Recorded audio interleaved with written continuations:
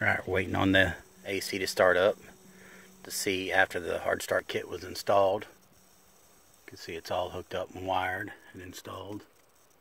I want to see what the inrush or lock rotor amps are as soon as it kicks on. It was 124 point something.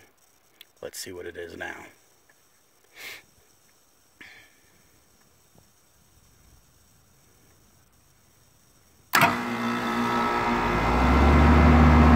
So 74.1 down from 124.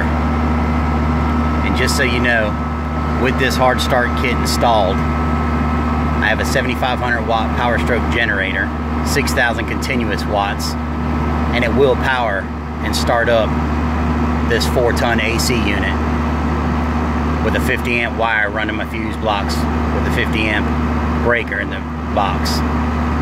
So I'll be doing another video on that, so be looking out for it. Like I said, we went from 124 down to 74.1 with the CSRU 3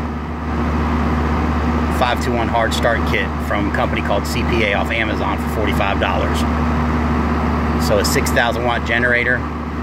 In my next video, I'll show we'll run a 4-ton AC unit. Thank you for watching.